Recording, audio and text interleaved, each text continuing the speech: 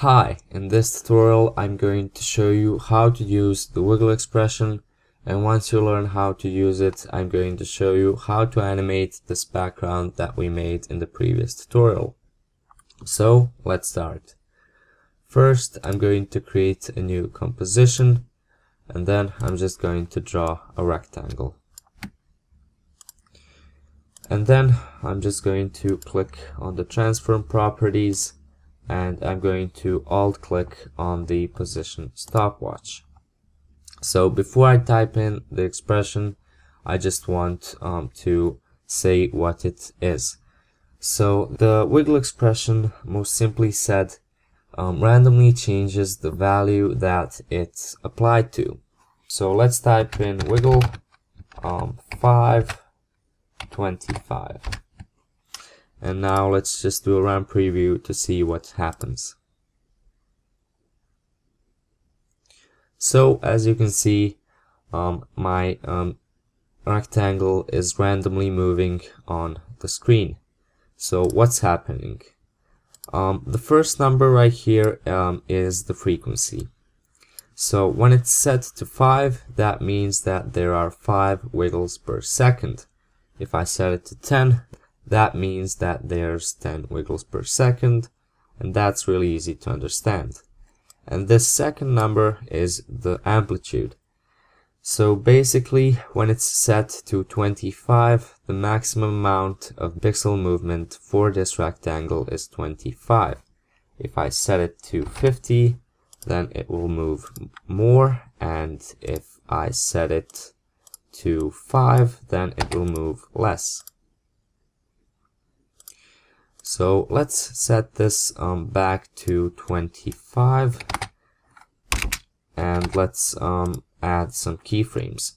So I want this rectangle to move from here to here, and let's just add one more keyframe to make this look a bit more interesting.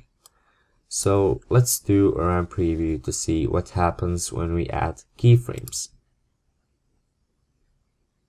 So as you can see, this expression works with keyframes too, and this rectangle is wiggling while it's moving on the path. So that's about it. Now we can move on to animating this background. So a lot of people only use the wiggle expression on the scale or the position property, and they forget that they can use it on one-dimensional, two-dimensional, and three-dimensional values.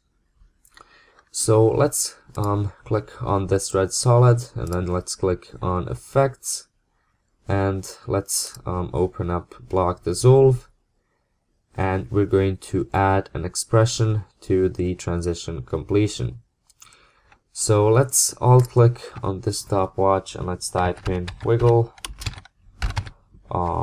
220, and let's see what happens.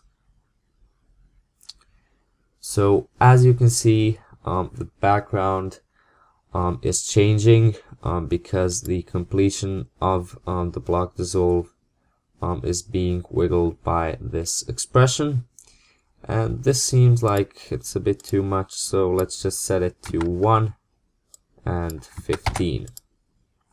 And now let's add some keyframes to the completion, and let's move 20 frames forwards, and let's create a second one, and then I'm just going to change the value of the first keyframe to 0.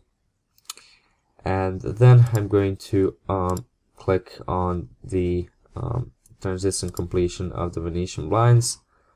I'm going to create a keyframe, and I'm going to move 20 frames forwards, and I'm going to create a second one. Then I'm going to move to my first keyframe, and I'm going to change it to 0.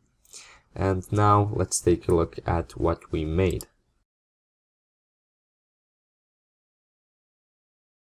So as you can see, we animated this background with only 4 keyframes and an expression, and we made it look really nice.